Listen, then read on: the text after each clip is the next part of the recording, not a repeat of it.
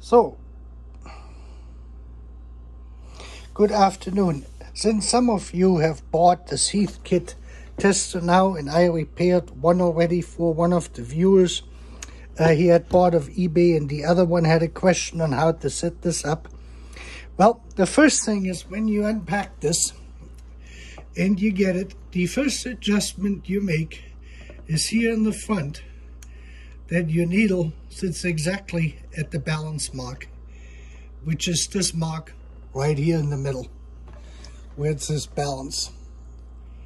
That's the first one. Every time you move this thing is going to move like this, the needle.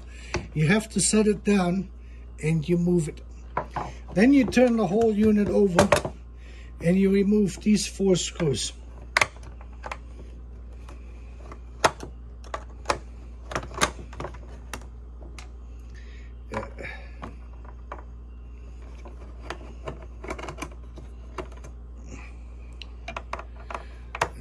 This is before you do anything on the vehicle itself. It's pretty easy. Now you lift off the rear and you will see all the parts in here. You have a switch which has a normal position and calibrate. And what you do is you move this now down here. You have a potentiometer here and a potentiometer here. This is the one we're going to use now for this adjustment. And you turn this around, and what I did is here is I have my power supply here because I don't have a car battery. You can do this out by the car. Don't start your car yet. What you do is you hook up these 2 leads to your 12-volt battery, plus, minus, and then we turn this on and you can see this. And now what we're going to do with the potentiometer here in the back, with this one here, we're going to adjust this that it reads exactly 15. I'm going to show you this. See this, I have the room for the adjustment. That is the first one you have to adjust. Okay. And you can lay it down and see where you are. And if it needs a little bit more trim, it needs a little bit more trim. The meters were made, that's a little bit too much. Well, we're not quite there yet. And there is minimal movements. A little bit more.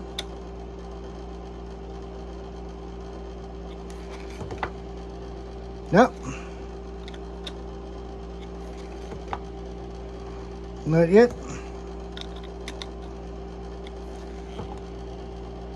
There we go. That is pretty good.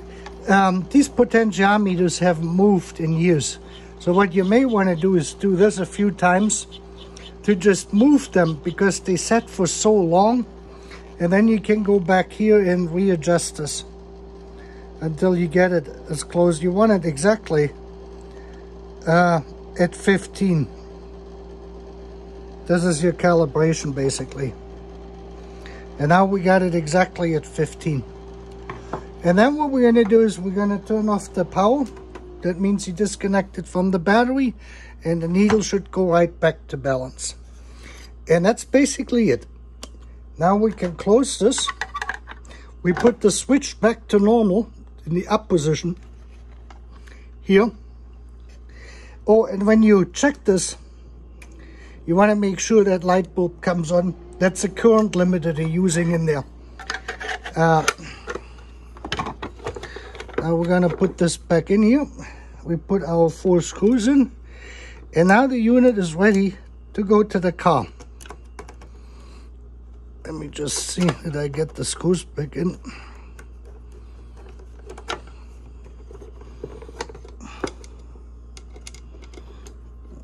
We got the first one in.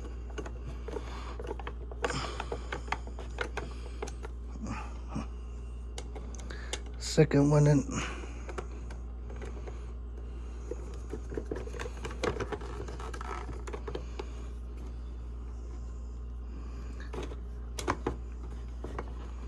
Yeah.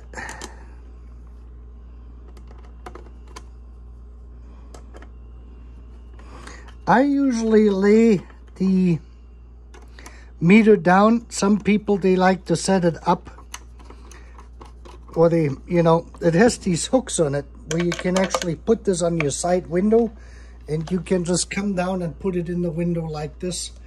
I like to lay them down. So now comes the setup for the balance. And this is normal what you just saw when you hook this first up to the battery. And now you see that this is no longer sitting at the balance.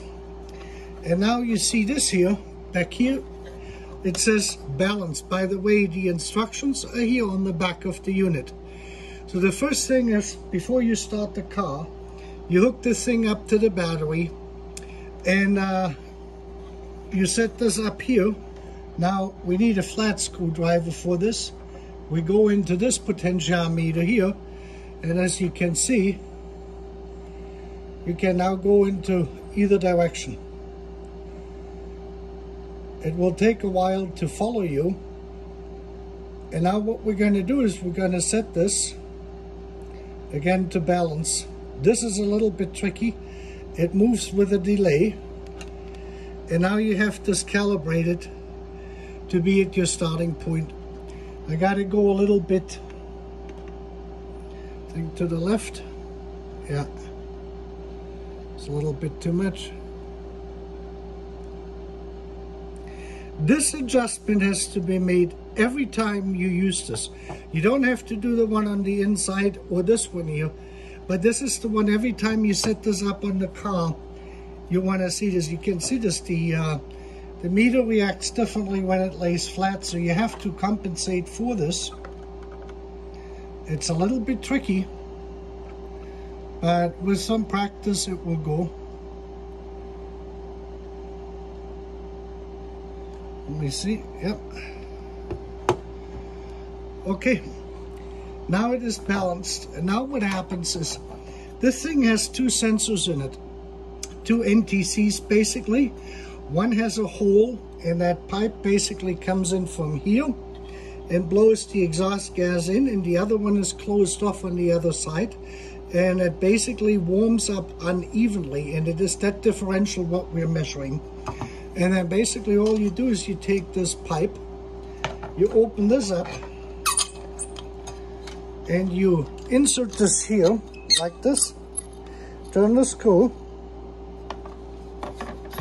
until it is securely locked in there, and you set this next to the muffler like this, and this end goes into the muffler.